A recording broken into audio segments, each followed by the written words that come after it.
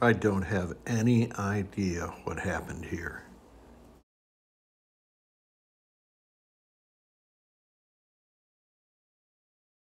But we can clean it up. One of the things that I intensely dislike about RottenDog boards and most aftermarket boards is the connectors they use are just terrible. And you can see this one's just cracked off. My Neolock tester indicating one of the 6821s on the board has failed. And I have this RottenDog MPU9211 finally all taken care of, and it is on the bench. I really don't prefer these RottenDog boards. There's many reasons, but one of them is you can see that it still uses round header pins versus the square ones, for instance, that I installed up here. Square Molex 0.156 breakaway pins are always preferred. Now this board had a number of problems. One was the damage at the ribbon cable connection to the displays, and I suspect that was caused by not quite having enough experience removing a connector. I don't know why the client was trying to remove the connector. And these RottenDog boards, I suspect, also are made with lead-free solder, which is a booger to work with, or well, it's a lot harder to work with, I'll say. And that connector was damaged significantly, so I have put it back together as best I can with jumpers, etc., and it's all taken care of now. The board also had two lamp column circuits failed. These two TIP 107s plus the ULN 2803 was failed. The PIA for switch matrix had failed. The PIA for the solenoids, it worked, but a leg was broken off of it, so I hacked another leg onto it, and it's good to go now. The worst thing was the sound section, and this is the RottenDog kind of equivalent to the original System 11N or nothing sound system, and it includes a 1408 digital to analog converter. And there were two trim pots here, one, and there was one there. This trim pot trims the volume coming out of the 1408 DAC so that you can balance the volume between what comes out of the DAC here and what comes out of the CVSD, the continuous variable slope part, which is at this location on this RottenDog MPU. So it is good to go now. I suspected I was going to have some residual issues with the display after working on that connector so much, but we are good to go. Let's boot it.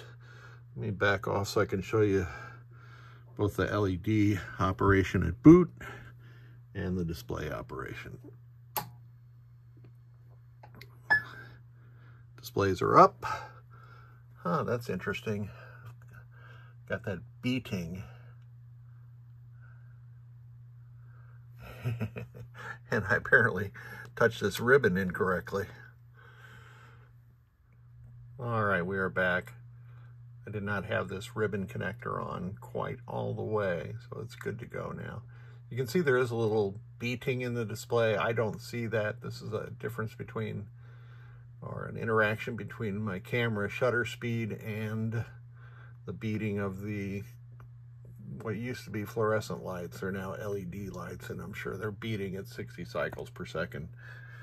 The lamp matrix is pulsing like it should. I never noticed this right-hand column sort of seems to go up like that. And the only solenoid that's on right now is the coin lockout solenoid. So let's go into test. Oh, and I do have my own background soundboard attached down here. This is my new bench. I've got a little bit to work out yet with routing some wiring. It looks kind of ugly right there, but this is the first instantiation, and I need to get me some more zip tie. Get me some more, that's the way we say it in Missouri, zip ties.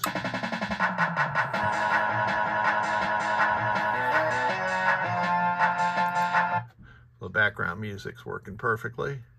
And here is display test using my multi-System 11 and Data East display test panel designed by my friend in the Pacific Northwest, Mr. Victor. And the displays are working perfectly.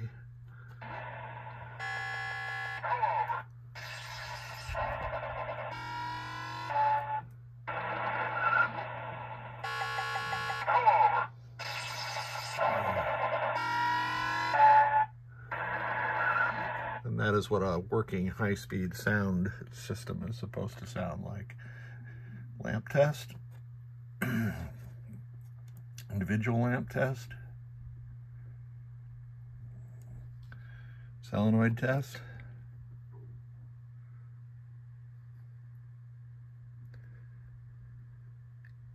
Seven, 8, and high speed being one of the first System 11 games, it does not multiplex any of the solenoids. It's just straight up first 16 coils, and now it's doing the special solenoids, which I also need to test by triggering, for instance, a spoon switch on a pop bumper or a slingshot.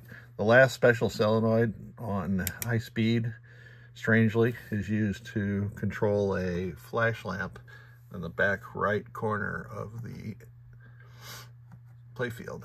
Switch edge test, and the last switch on high speed is switch 52. So let's go through switch 1, 10.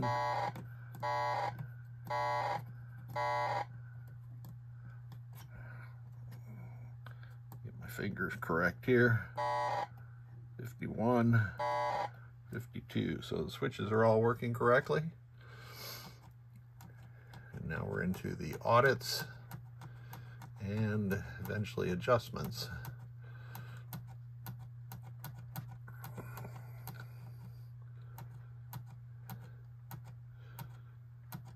I can't remember the adjustment number for free play, but let's hit that on the way by.